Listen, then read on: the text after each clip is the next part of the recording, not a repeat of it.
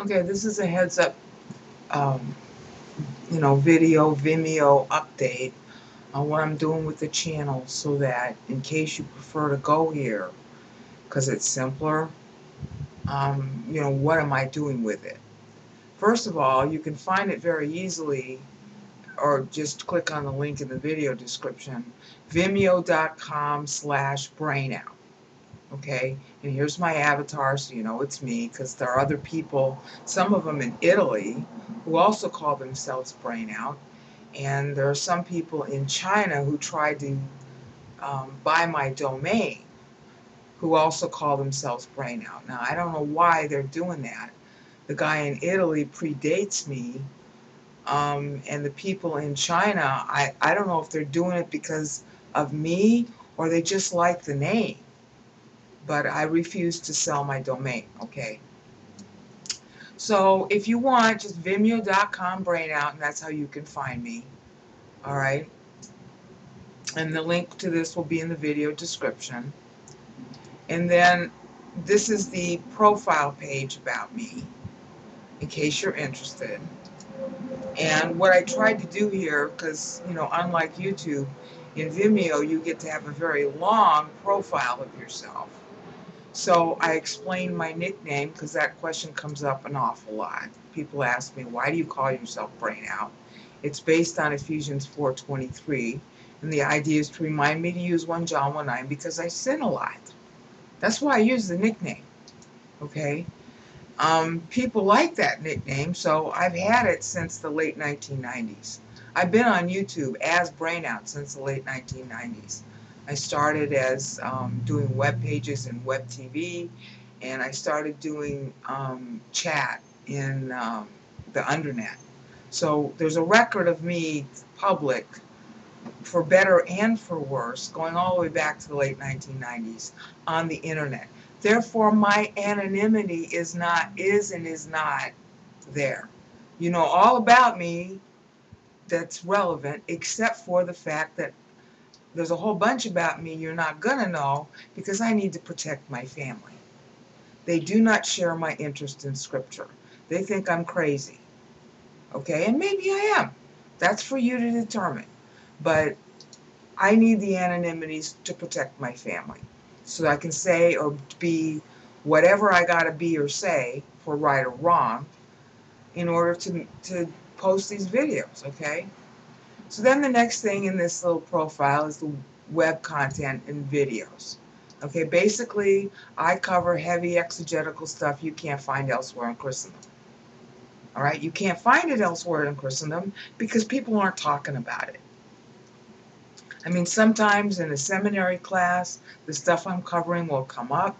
Sometimes amongst two scholars, they'll talk about stuff related to this, but there's nothing out for the public. And since the information is so earth-shattering, okay, it's not fair for me to keep quiet about it. And it's also not fair if I try to make money on it, so it's all out there for free. And God has given me a business which doesn't require a whole lot of my time, so I can make enough money to keep body and soul together and do these web pages and do the videos. That's my life, if you want to know. I have no social life. All I do in my spare time are the videos and the web content. And I'm very happy doing that because the only thing I care about now, the only thing I have faith in now is God. Okay, I don't care if I'm right or wrong. If I'm wrong, God will show it to me and I'll fix it. I don't care if people like me. I mean, I don't want them to hate me because that will make them feel bad. But personally, honey, I don't even like myself, so I don't care if you don't like me either. All I care about is, what does God say? Am I wrong in my reporting or not?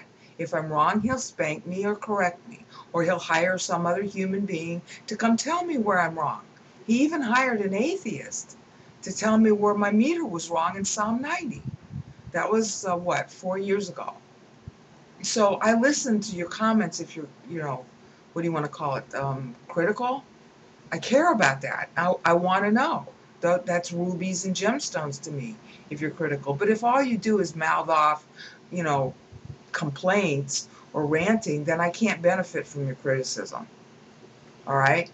And conversely, a whole lot of people are, treating me like the second coming of Christ. which I'm not. I'm a brain out, just like you. In fact, I'm probably worse than you. But God has a sense of humor, and he'll pick even an ass in the Old Testament to tell Balaam the word of God. All right, so he's picking this ass too. If what I'm saying is true, God will witness to it. So I ought to put it out there, right?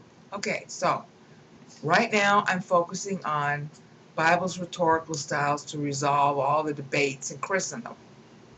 Okay, principally I'm focusing on how Hebrew meter resolves when Bible books were written, how do you interpret them, how do you read prophecy, okay? Because scholars have debated whether Bible even has meter for 300 years.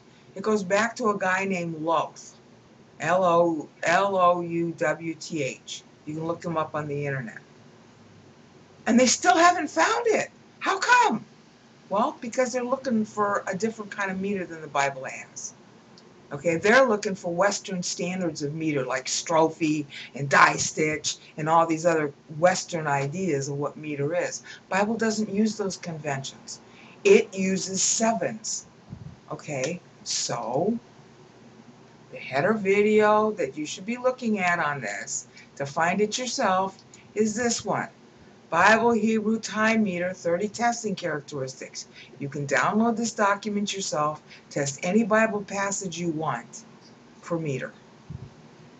It took me several years to know what the characteristics were because I had to find many passages in Scripture that were metered to find out what they're doing. Okay, but now I know. So here, you can download it and test it yourself. All you have to do is be able to count syllables and read history books, and then you can find it. Okay? So anyway, this is my little story about the useless brain out that I am. And then if you want to know something about my pastor, here you go.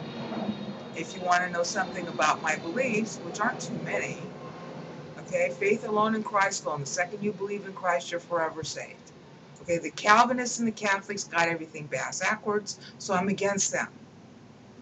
They don't get 100% of Bible wrong, but doggone near. Okay? And I have to say that. I'm Trinitarian, but not according to the definition of the Calvinists. You know, the Westminster Confession is horrible. It doesn't understand what Trinity is. Yeah, God is three persons, okay? But he's not a hydra-headed monster. And that's what the Catholics and the Calvinists are all trying to turn him into. So I'm not that kind of Trinitarian, but it is definitely Trinitarian by the normal definition of the word, just not by the normal writing in the Westminster Confession or Catholic unicity definitions. Okay? Am I dispensationalist? You bet. But not the way dispies classify themselves today, because God has a different set of time that he uses for his dispensation. It's based on 2100-year periods. Okay, and that's what my main channel is about, how God orchestrates time, right here. If you want proof of this kind of dispensationalism, which is the Bible's own, not what we say in theology today.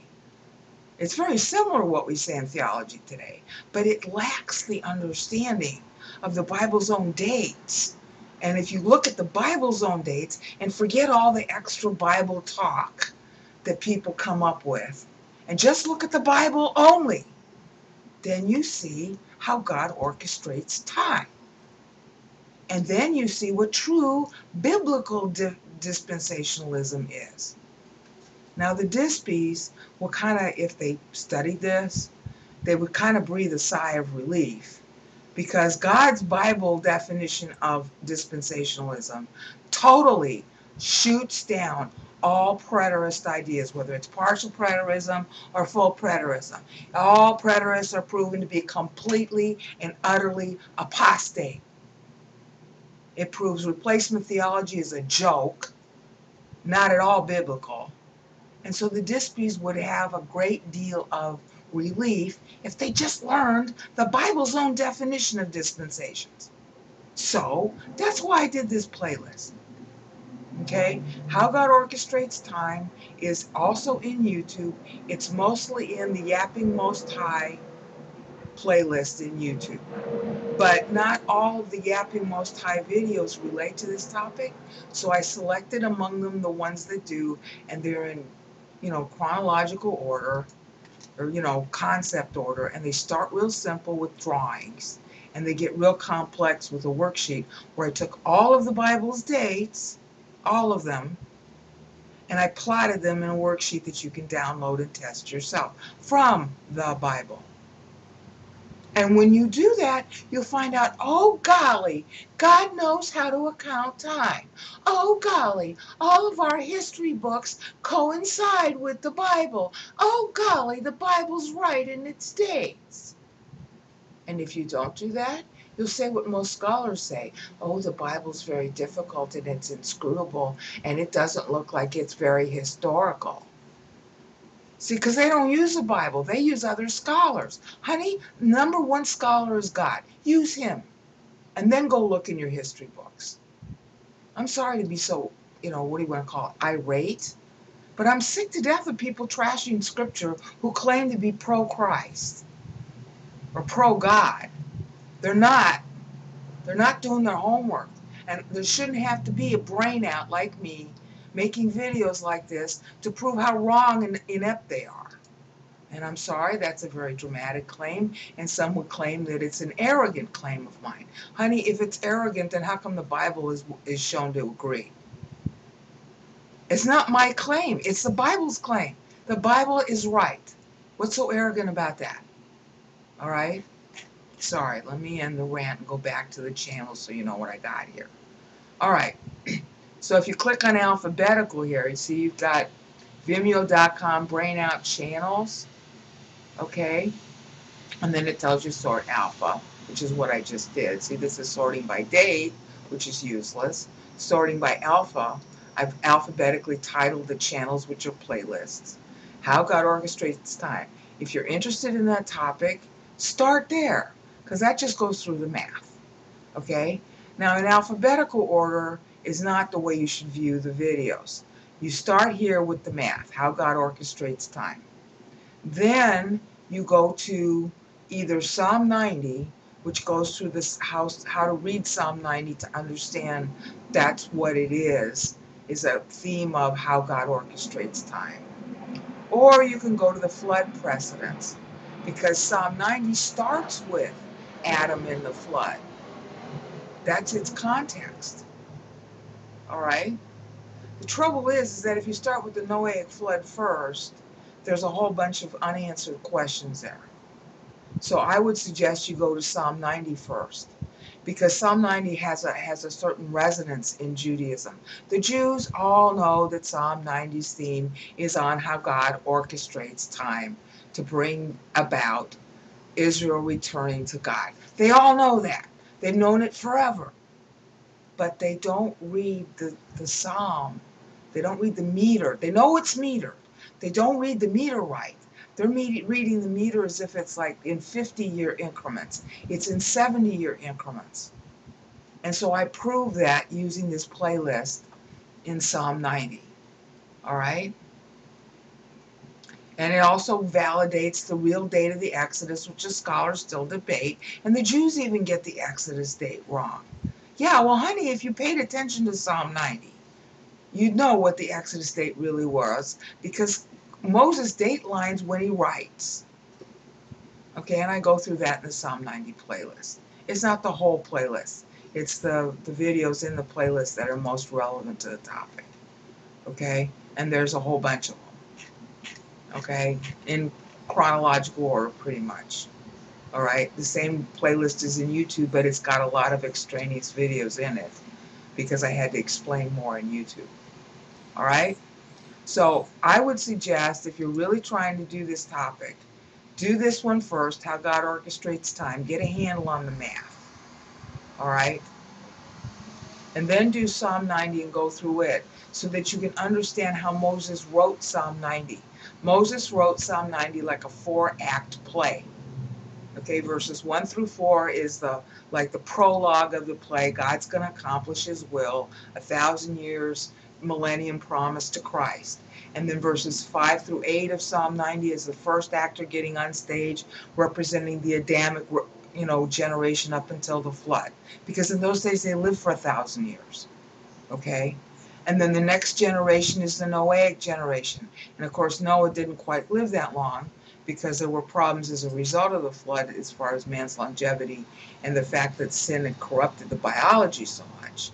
Okay, so then Noah has his testimony. It's not necessarily Noah, but someone speaking for the whole group for that 1050, the Noahic 1050. And then in Psalm 90, verses 12 through 15, is autobiographical. Moses is the actor on stage. And everything in the Bible about how God orchestrates time is what he asked for in Psalm 90, verses 12 through 15. And then in Psalm 90, verses 16 and 17, a final, anonymous actor gets on stage asking for rebuilding, which is poignant because that's the voting period that followed Purim, and Israel was almost destroyed by Haman. Okay, I go through all that detail and show you the history and all the rest of it in the Psalm 90 playlist. So you do this one first, okay, how God orchestrates time. Then I'd suggest you do that one next.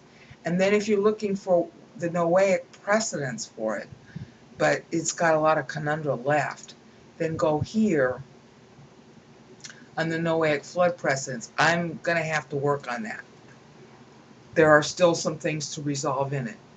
But the Jews all know that the Noahic year that God describes in Genesis 7 and 8, they all know that it's the precedence for the year in Israel's calendar. There's a guy named Jack P. Lewis, and I mention his book in this video here, the second one, not this one, but this one. He wrote a dissertation doing a survey of what was known about the precedence of Noah's flood for determining time, what was known in ancient Christian and Jewish literature. He didn't come to any conclusions, he just did a survey of what was there. So, and you can get his dissertation on Amazon. I think it's like $124. You can also get it in Google Books. And the links to where you can get it are provided in this video here. Okay, Noahic flood precedents for our church age. Okay, so that would be the third channel that you could watch if you haven't thrown up already. Then the next one after that should be Paul. And that comes here. This is the GGS series, GGS 10 and 11 series in YouTube. Again, I'm only selecting the videos most relevant because I had to cover a lot of other things in GGS. So it starts really with 11G, which is right here. And then it goes pretty much in order, leaving out the Magnificat, which is 11S, all the way to the end. Okay, which at this point, I haven't finished GGS yet. I'm still mapping Constantine via Paul's Anaphora. Okay, but I've actually posted in Vimeo all of the, the latest GGS videos in YouTube. So instead of watching them in YouTube, you can watch them here. Okay, so that's what you should do next after viewing the flood thing. So it's this one, then down here to Psalm 90, then the flood thing, Noahic flood, then Paul, okay? They won't let me organize the channels manually, all right? So I have to tell you this video. Then Paul, and then, depending on how you feel about it, the simplest way to get a handle on the meter is to look at the Magnificat. And this is also in YouTube. I did most of her playlist starting at episode 2 and then going all the way to the end. The Magnificat playlist in YouTube is reproduced here starting here at 11S2. Because 11S1 was, I made mistakes. Okay, and this video corrects them. All right, and then it goes all the way to the end. And it's only 12. There's only 12 videos in this list. And it helps you get a real clear understanding of how the meter works. Paul plays his meter off Mary. That's where his meter comes from. She plays off Daniel, who plays off Psalm 90 and Isaiah 53. So if you wanted, you could instead, after you went here, how God orchestrates time, back down here, Psalm 90, then here to flood precedents. You could next go to Mary, okay? Because that's the chronological order of the Bible's presentation of the meter. And then go to Paul. And last, you're going to go to Peter, and I'm still uploading Peter. How Peter tracks the same future Roman history as Paul. And in the case of the Peter list, this Peter list is also in YouTube, but I take significant digressions with Peter. So just the ones explaining Roman future history are here in Vimeo. Okay, just watch them in order. Okay, and again, in order to do that, Vimeo makes it real easy. You can just use the couch mode here. Okay, hold on.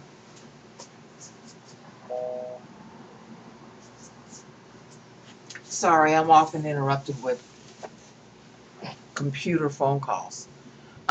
Just use the couch mode here, and it should operate to play the videos in order.